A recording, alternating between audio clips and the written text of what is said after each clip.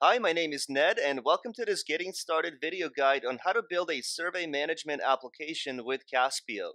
In the first video, I will teach you how to create an application container. Let's have a look. It's very easy to begin building an application in Caspio. All you need to do is click on this new app link, and then you're going to have two options on how you can begin. You can either start by importing data. So if you have some data offline in Excel or Access database, you can import that data into Caspio and then build your applications on top of your data, or you can start with a blank template.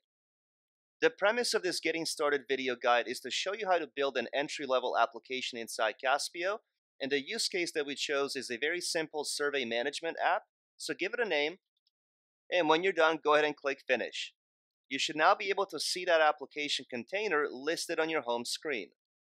Join me in the next video where I show you how to develop your very first database tables. I'll see you there.